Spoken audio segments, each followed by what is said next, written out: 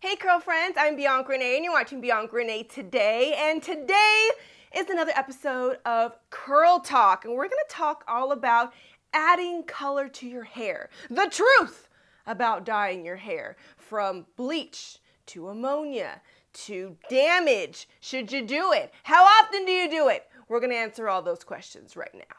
Now, starting off, I am not a licensed professional hairstylist. I am just a girl who's gotten her hair colored 4 different times and has maintained beautiful, healthy curls without getting damaged. But to add some credibility to this video and everything I'm saying, I do have a lot of hairstylist friends, and I was able to call them and bug them and ask them a million questions to make sure everything I say in this video is accurate. So shout out to Philesha, Alise, and Christin Brown. They both are curly hairstylists that, as you can see, have experimented with color and are doing just fine. So let's talk about the main reason why most of you, or many people, are afraid of adding color to their hair. It's because they're afraid of getting damage. Obviously, right? Now I'm going to keep it real in this video. This is the truth, right? So we got to keep it 100.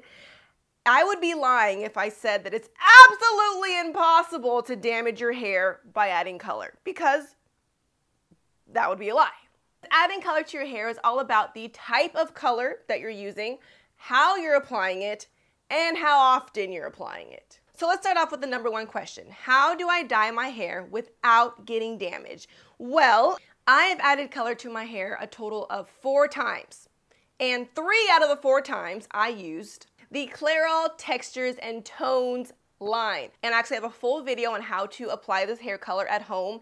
I will link that above and below. But the great thing about this one in particular is that it's ammonia free. So it's ammonia free. I'm not bleaching my hair. This is a Textures and Tones line. So it kind of just lightly lifts the color, your natural color, and adds some beautiful tones to your hair. This was designed by African American stylists and actually made for women of color. So they know that if you have like curly hair, natural hair, that our hair is very prone to damage. It could be very dry. So they kept that in mind when making this, because they know we still want to have some fun with color. So these amazing scientists knew that, and they actually have jojoba oil, which is an oil that we use all the time for moisture, and 5 botanical extracts. So let's talk about why the ammonia-free is a big deal. So a lot of girls or guys that want to go blonder, they will sometimes just jump to bleach. Bleaching your hair. So when you bleach your hair, that is a very strong ingredient that is going to just pull out and lift all the color in your hair. Like technically your hair would be white, but because of the formula and the protein color of our hair, it kind of makes like that yellow color. And the fact that this does not have any bleach or ammonia, it just lifts a little bit of that color, allowing me to get these golden tones. Another question you guys asked me was how to decide what color you should do. Well, I personally decided to do highlights to add some dimension to my hair. I used the color 6G Honey Blonde. So if my hair was just all one color, it still would be nice, of course, but you really can see my curls now. Like look at this baby right here. Oh, not you. Sorry, I want this one. Look at that. See how it just stands out against the darkness? So it just really brings out your curls, makes them pop, and actually gives me more dimension, making my hair look fuller instead of flat. It also depends on your current hair color. So even on the box, it'll show you your start color and the ending result. Don't just assume that your hair is going to be exactly like the box, because your hair start color might be different. So if your hair is black, it's going to look more like this color. If it's a dark brown, it's going to look more like this color. If it's gray, it's going to look like this. So keep that in mind, that you're not necessarily going to get the exact results of the box girl, because you're not the box girl. Your hair might be a different color. It might be a different porosity. It might be damaged or healthier than this girl. You don't know what she's going through. Going blonde.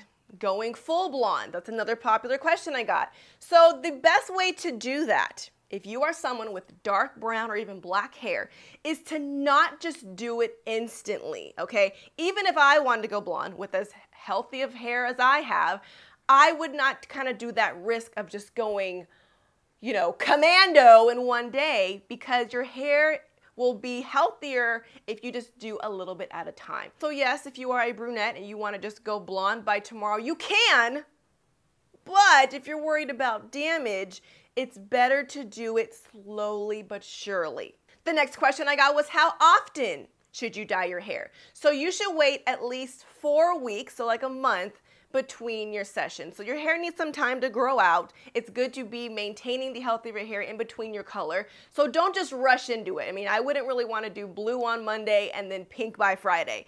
Let your hair breathe. How do I maintain my color after dyeing your hair? Which is a great question.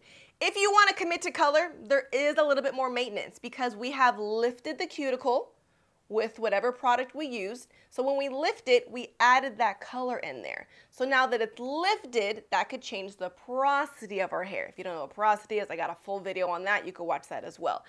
But now that we are adding something to our hair that wasn't always there, it is going to change how our hair is. But like I mentioned, the Clairol Textures and Tones line does have jojoba oil, the 5 botanical extracts. So because it has that moisture-rich formula, I didn't really notice dryness after adding color. But it is important to deep condition your hair once a week. Now, if you're one of my loyal subscribers, you're already doing this, so it ain't no thing. Now, if I was someone that didn't normally do this, this would be a new added step because it is important to deep condition your hair once a week, especially when you have color, to maintain that moisture. But since all of you guys have committed to my deep conditioning challenge, then we're just on the same path.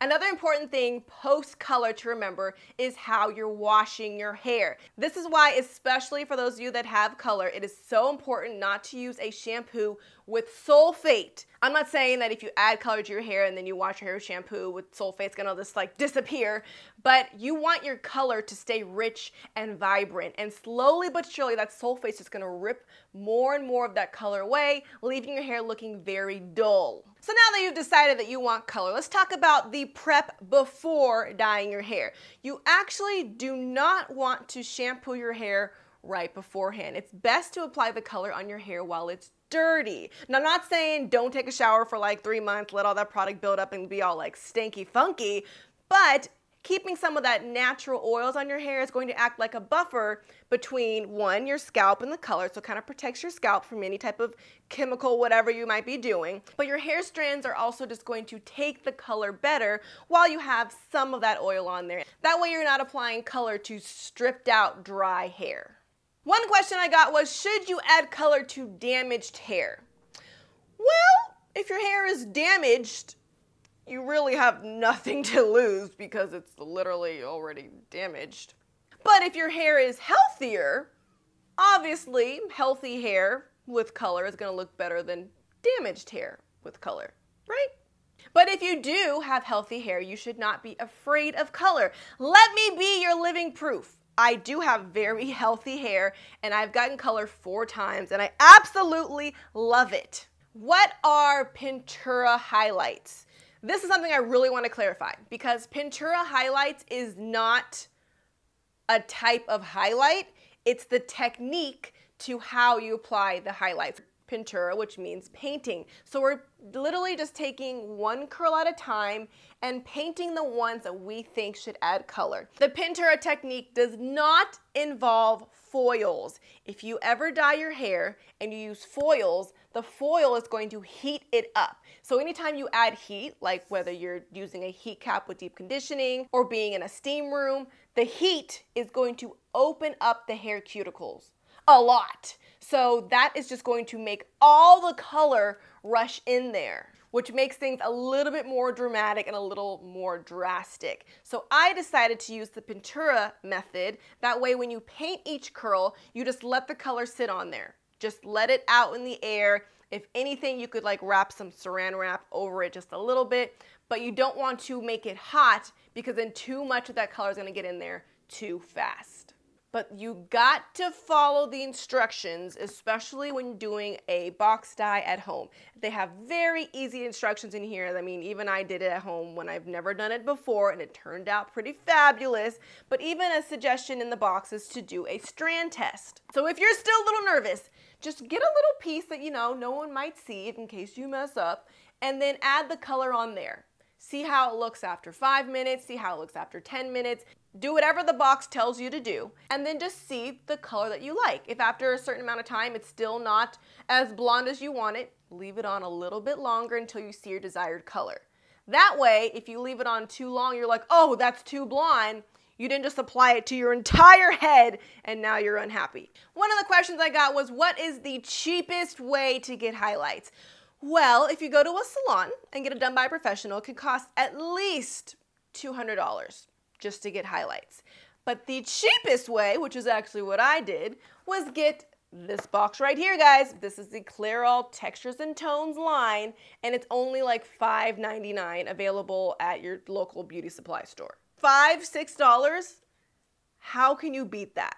So there you have it, the truth about adding color to your hair. It's not as scary as some may think. I personally did not want to live my entire life looking the same, and I would encourage you to do the same. Switch it up, get a new cut, maybe bangs, maybe layers, maybe get some highlights, blonde, red, purple, whatever you want to do. It's your hair and it's possible to get that fun color without getting any damage. And if you already have some highlights or color to your hair, let us know what you think. Are you happy you got color? How did you do it? Was it worth it? Are you happy with your results? Leave a comment below so we all can be encouraged to maybe change up our look. I obviously recommend the Clairol Textures and Tones line. I'll put all the information for this box below, as well as my full video on how to apply it to your hair if you do decide to spend the whole $5 and do it yourself. If you want to see how much my hair has changed via cut, color, and all that jazz, you gotta follow me on Instagram at Ms. BiancaRenee. This is also my Twitter and my Snapchat.